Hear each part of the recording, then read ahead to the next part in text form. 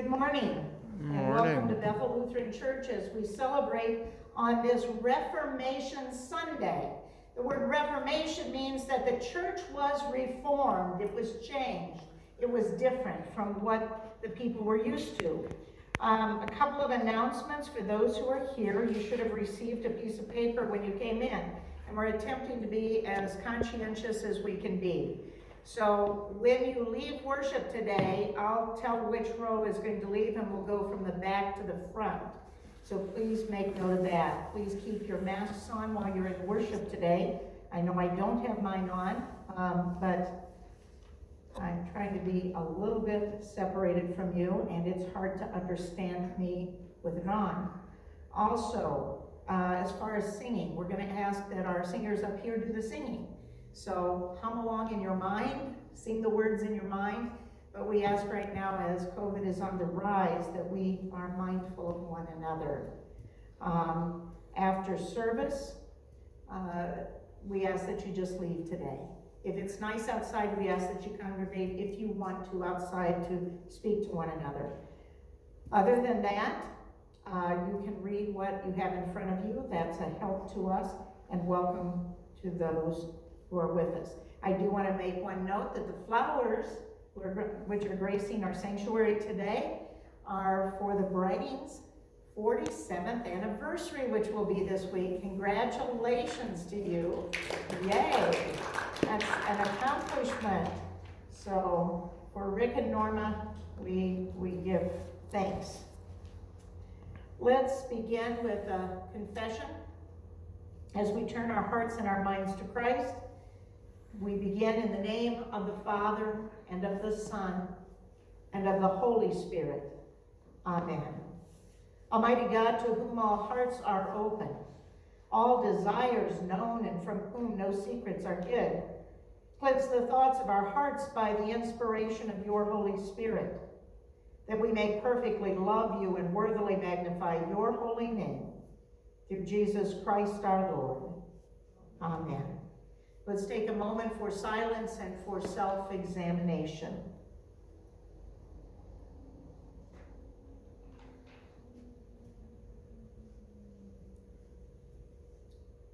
Most merciful God, we confess that we are captive to sin and cannot free ourselves. We have sinned against you in thought, word, and deed, by what we have done and by what we have left undone. We have not loved you with our whole heart. We have not loved our neighbors as ourselves. For the sake of your Son, Jesus Christ, have mercy on us, forgive us, renew us, and lead us, so that we may delight in your will and walk in your ways, to the glory of your holy name. Amen. In the mercy of Almighty God, Jesus Christ was given to die for us, and for his sake forgives us all our sins. As a called and ordained minister of the Church of Christ and by his authority, I therefore declare to you the entire forgiveness of all your sins, in the name of the Father, and of the Son, and of the Holy Spirit. Amen. And we sing, "A Mighty Fortress is Our God."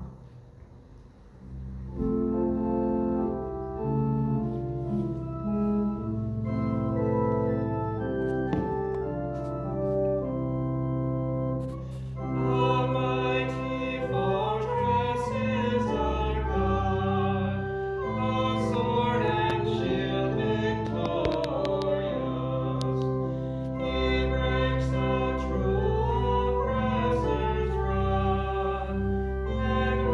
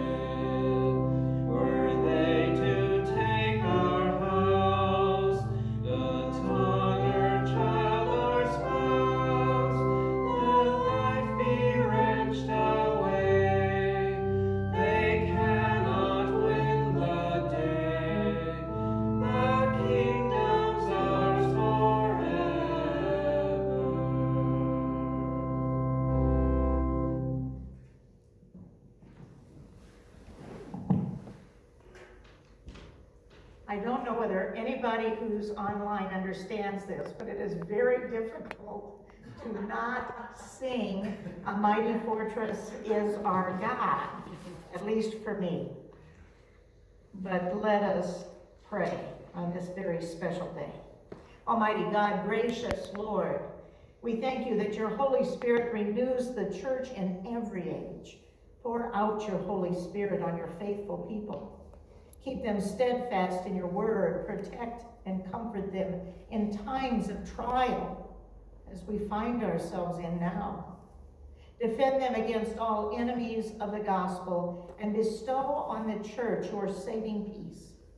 Through Jesus Christ, our Savior and Lord, who lives and reigns with you and the Holy Spirit, one God, now and forever. Amen. The first reading for this day is according to Jeremiah 31, from 31 through 34. The days are surely coming, says the Lord, when I will make a new covenant with the house of Israel and the house of Judah. It will not be like the covenant that I made with their ancestors when I took them by the hand to bring them out of the land of Egypt. A covenant that they broke, though I was their husband, says the Lord. But this is the covenant that I will make with the house of Israel after those days, says the Lord. I will put my law within them, and I will write it on their hearts, and I will be their God, and they shall be my people. No longer shall they teach one another or say to each other, know the Lord, for they shall know me, from the least of them to the greatest, says the Lord. For I will forgive their iniquity and remember their sin no more. Here ends the first reading. The second reading is according to Romans, the 3rd chapter, beginning with the 19th verse. Now we know that whatever the law says, it speaks to those who are under the law, so that every mouth may be silenced and the whole world may be held accountable to God. For no human being will be justified in his sight by deeds prescribed by the law, for through the law comes the knowledge of sin. But now, apart from the law, the righteousness of God has been disclosed and is attested by the law and the prophets. The righteousness of God through faith in Jesus Christ for all who believe. For there is no distinction, since all have sinned and fall short of the glory of God. They are now justified by his grace as a gift, through the redemption that is in Christ Jesus, whom God put forward as a sacrifice of atonement by his blood, effective through faith. He did this to show his righteousness, because in his divine forbearance he has passed over the sins previously committed. It was to prove at the present time that he himself is righteous and that he justifies the one who has faith in Jesus. Then what becomes of boasting? Well, it's excluded. By what law? By that of works? No, but by the law of faith. For we hold that a person is justified by faith apart from the works prescribed by the law. Here ends the second reading. Please stand for the Holy Gospel, which is found in the Gospel of St. John, the 8th chapter, beginning with the 31st verse. Then Jesus said to the Jews who had believed in him, if you continue in my word, you are truly my disciples. And you will know the truth, and the truth will make you free. They answered him, we are descendants of Abraham and have never been slaves to anyone. What do you mean by saying you will be made free? And Jesus answered them, very truly I tell you, everyone who commits sin is a slave to sin. The slave does not have a permanent place in the household. The Son has a place there forever. So if the Son makes you free, you will be free indeed. The Gospel of our Lord. Praise to you, O Christ. You may be seated for the hymn of the day, What Wondrous Love Is This?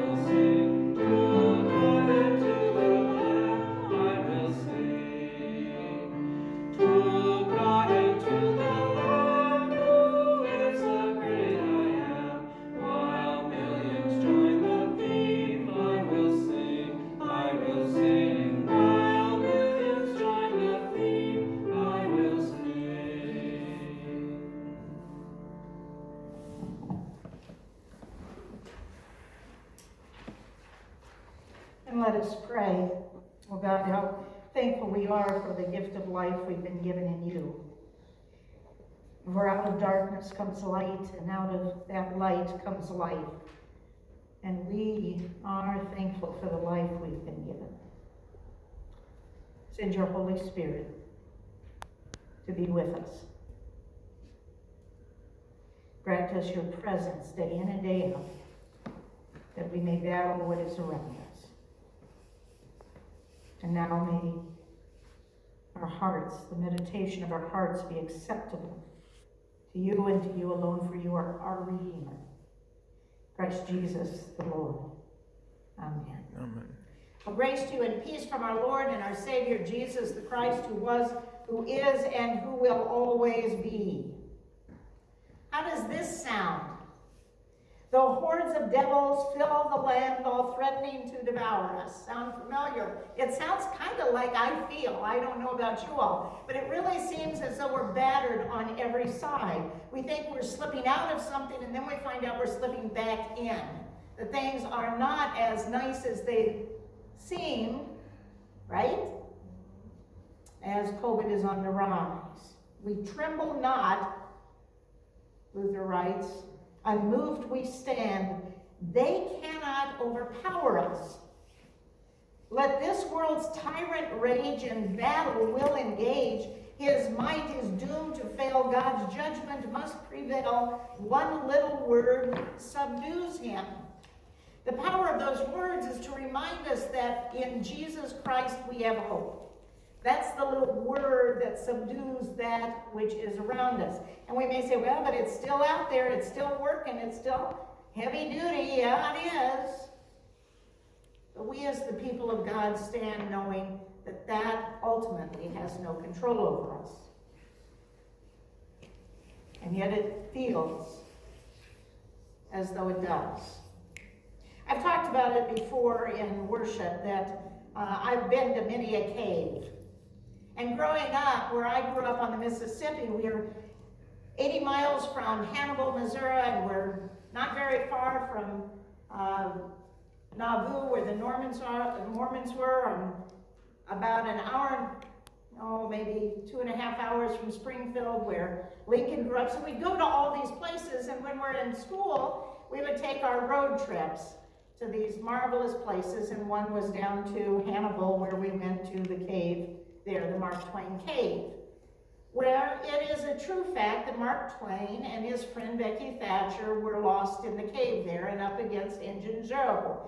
And I don't know whether you can read the book anymore, but in the tale of Tom Sawyer, you find the story of them being lost in the cave. So you go into the cave, and as you all know, if you've been in a cave, they take you to the very center of a cave, and then they turn off the lights. And you recognize automatically how dark it is. You can't see your hand in front of you. And one time we had a young girl that screamed out because she couldn't see, and they had to turn the lights back on. But the thought of being lost in that darkness for such a long time, as Mark Twain was and Becky Thatcher was, it is just mind-boggling. Why in the world would I want to stay in darkness when there's light outside? Why would they go into that dark place to play? Which is exactly what they did. They went into the cave not recognizing that the cave itself could swallow them up. And darkness has a way of swallowing us up. On this Reformation Sunday, we really focus on the fact that God brings the light of the world to us, that we are not lost in the darkness, as it may seem at times, and though the devils do fill the land, the hordes of them, we need not live in ultimate fear.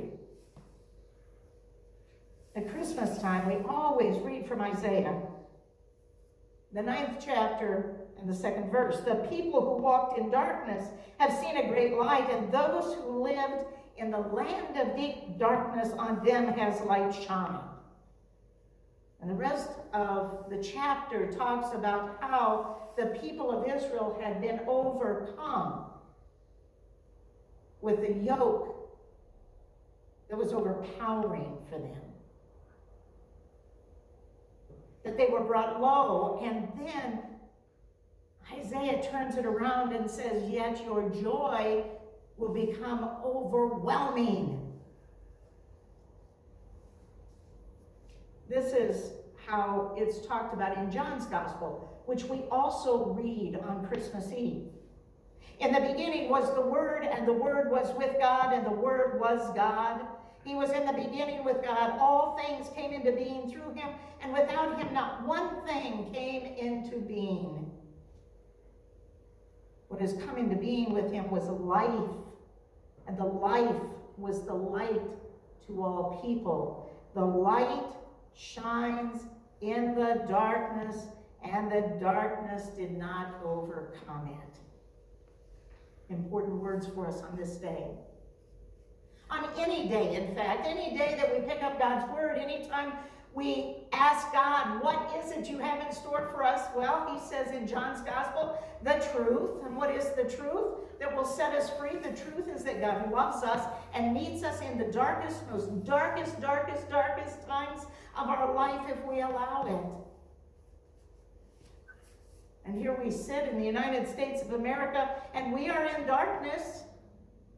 It may be light outside, but I hate to tell you, just because you see light doesn't mean you see. Sometimes we're so overwhelmed and overcome by the darkness around us that we begin to think, well, this is the way it always is.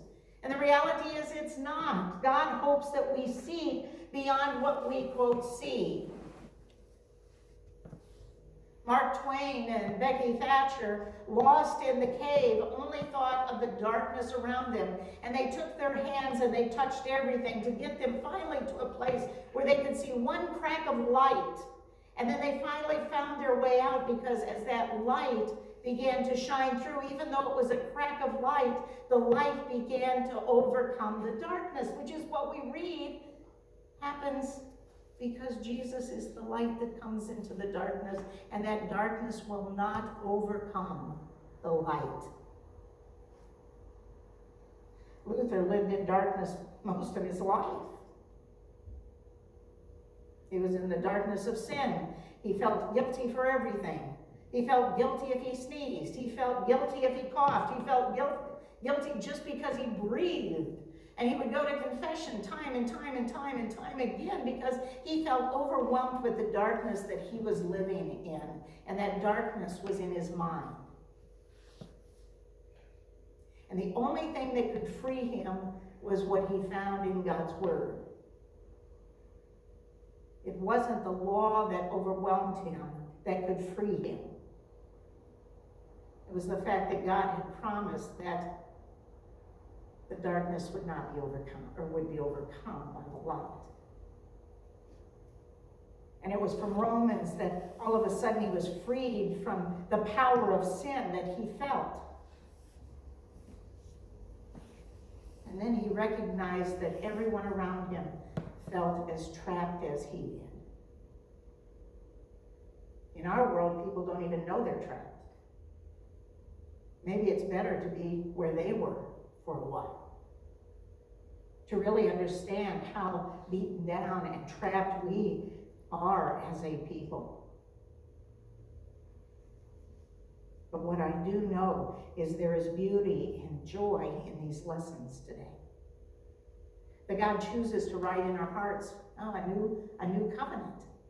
That everyone knows the covenant, and God has chosen to bring truth, which sets us free. And what is that truth? It's that we're no longer bound by the evils of this world, but we're lifted up by the truth of God, which is we are loved.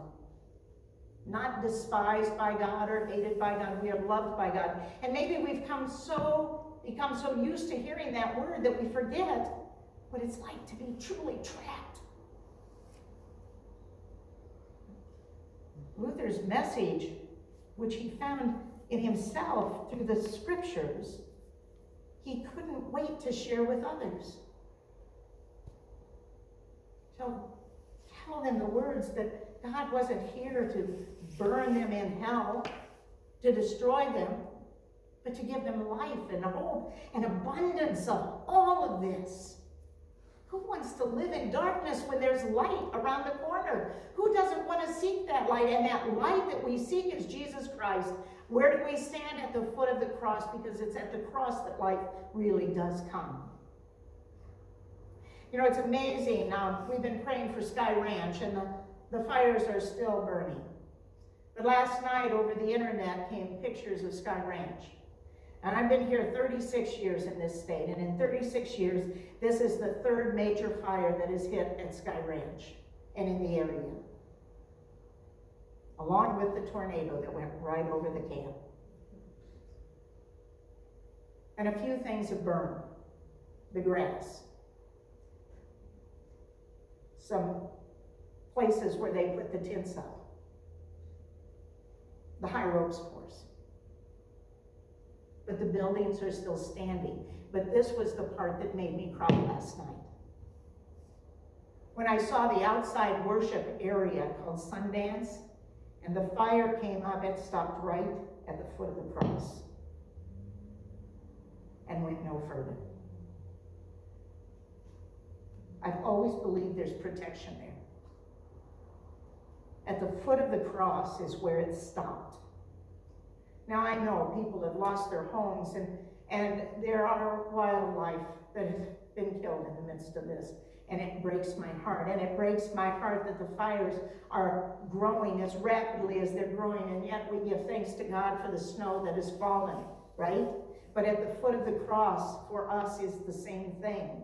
The raging fires of sin, death, and the power of the devil stop at the foot of the cross and can no longer hold on to us. We hold on to the cross. And not only that, it's the darkness that comes in the midst of the fires that burn that only Christ can overcome for us. The fires of sin ravage us at times. Not only individually, but they can ravage us as a nation. So holding on to the base of the cross is where life ultimately will come from, and where hope comes from, and where light comes from. The hordes of devils fill the land.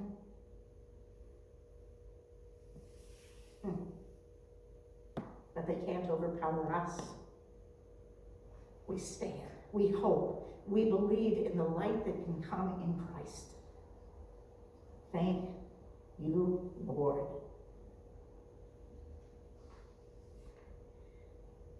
May the gift of God come to us on this day. And if you find yourself in darkness, whether it's the darkness of sin, the darkness of pain, the darkness of sickness of any kind, maybe it's health issues, mental issues, maybe the darkness that you find yourself in is loss in your family. But what we understand is at the foot of the cross, the breath of life does come. And the truth of God comes, and here is the truth of God. Listen very carefully. You are loved. You are loved by God, not hated by Him. What better words can I speak? So let us pray. Oh God, how thankful we are that you have made a difference in our lives. How thankful we are for Luther, who called into being the thoughts you've already had. He spoke them to the people around, that they are loved by you.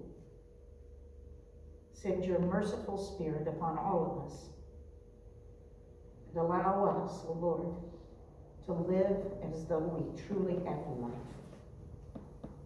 Amen. We continue with the words of the Apostles' Creed. Please stand. I believe in God the Father Almighty, creator of heaven and earth. I believe in Jesus Christ, God's only Son, our Lord, who was conceived by the Holy Spirit, born of the Virgin Mary, suffered under Pontius Pilate, was crucified, died, and was buried. He descended into hell. On the third day he rose again. He ascended into heaven. He is seated at the right hand of the Father, and he will come to judge the living and the dead. I believe in the Holy Spirit, the Holy Catholic Church, the communion of saints, the forgiveness of sins, the resurrection of the body, and the life everlasting. Amen. You may be seated for the prayers of the church. We continue to pray for those who have been overwhelmed by the fires throughout the West. We also lift up before you Pam Gould's family as she passed into God's glory this week. Her service will be this coming Friday. If you desire to go, please talk to me, as there's limited space, and that will be at Fairmont. So let us put our hearts and our minds before Christ.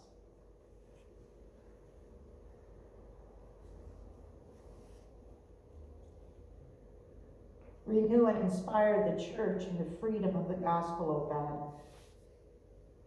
Where the church is in error, reform it. Where the church speaks your truth, strengthen it. Where the church is divided, unify it. Ignite in us the working of the Holy Spirit. Lord, in your mercy, hear our prayer. As the earth changes, as mountains shake, and as they burn, as waters roar, may we care for this place as it is a holy habitation for all living things. Gracious Lord, we lift up our mountains to you today. And we pray for those places and people who have been affected by the ravaging movement of the fire. We thank you that Sky Ranch still is intact.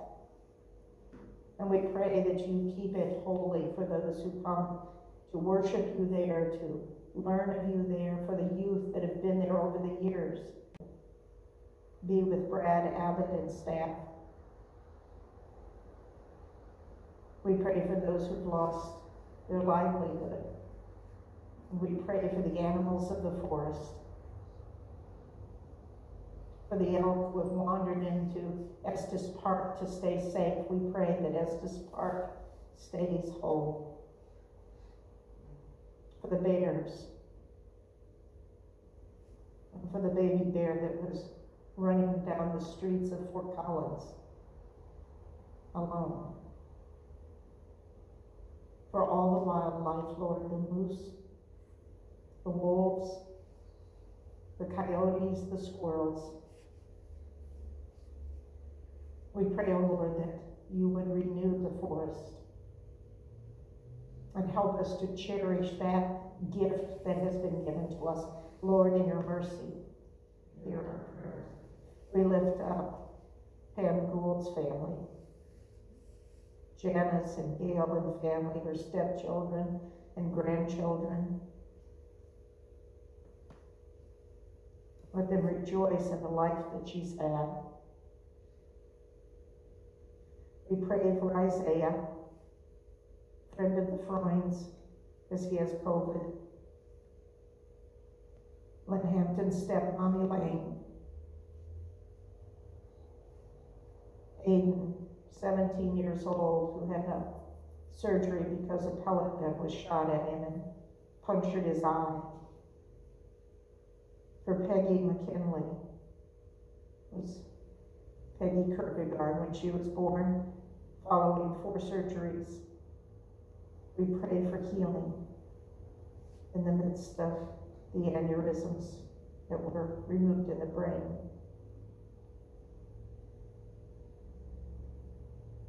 For all who are sick, Lord, in your mercy, hear our prayer. Lord, guide us. Our world and our country is divided internally and externally. People are traumatized by the conflict. We ask, Lord, that you would especially bring healing to our own land.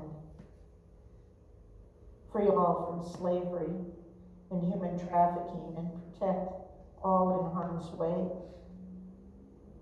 Lord, in your mercy. Oh God, even in death, you free us and give us a place in your house. We give thanks for all our ancestors who have known us through truth and freedom and shown us this. Especially, we thank you for Martin Luther today and those who work for the renewal of the church. Lord, in your mercy, listen as we call on you, O God, and enfold us in your loving arms. This we ask in the name of Jesus Christ our Lord, who brings light and life and truth. Amen. We continue with Holy Communion.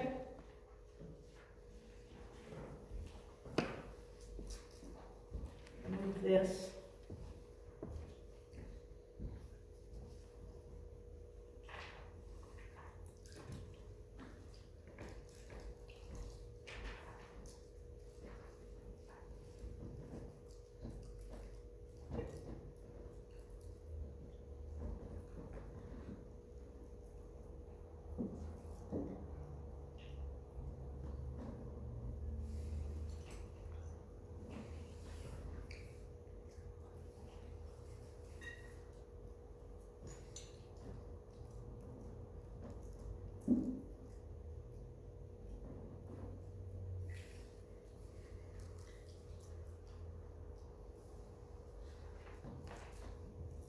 Please stand.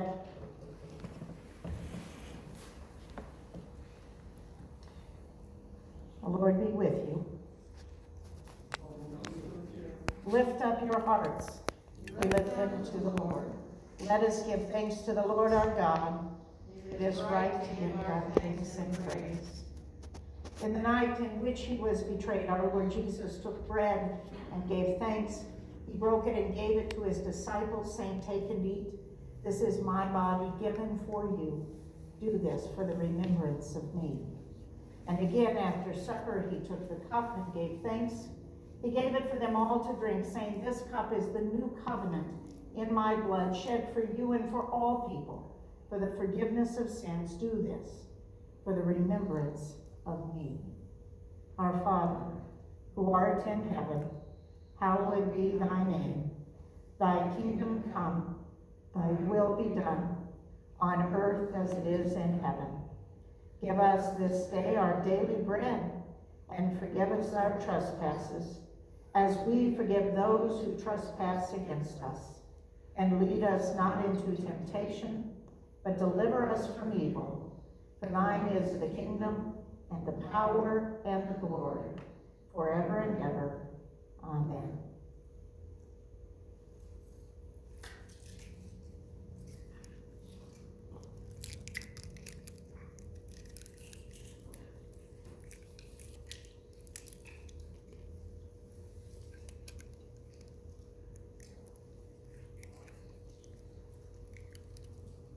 May the body and blood of our precious Lord and Savior, Jesus the Christ, strengthen you, keeping you in his grace, his truth, and his love, now and forever.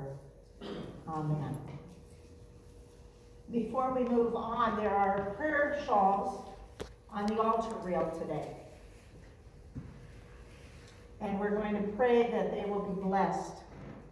For those who have spent time and energy to make these beautiful prayer shawls for those who are hurting.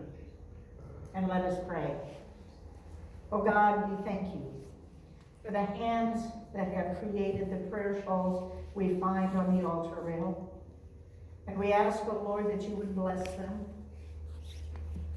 Bless the people to whom they are given.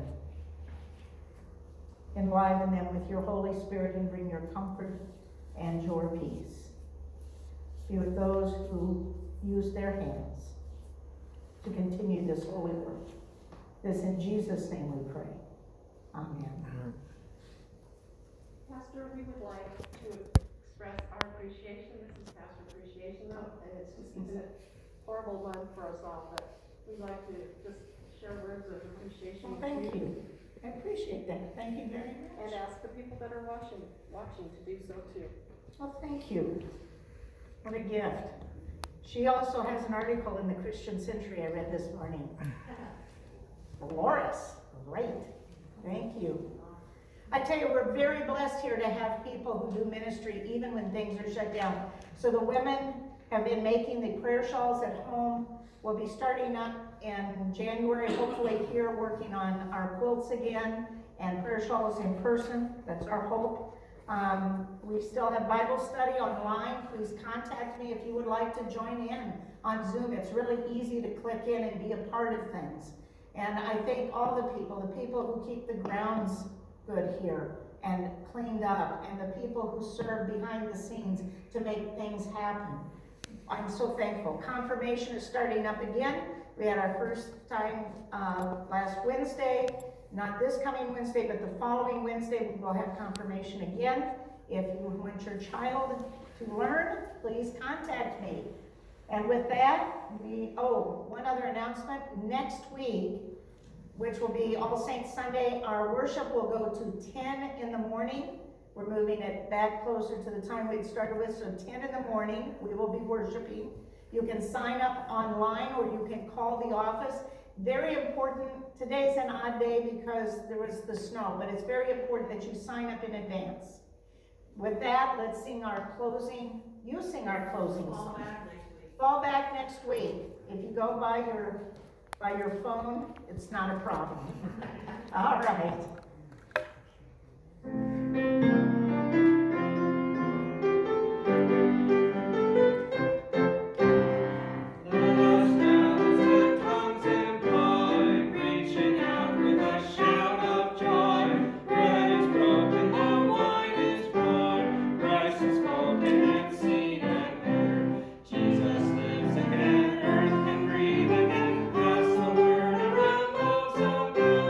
Jesus lives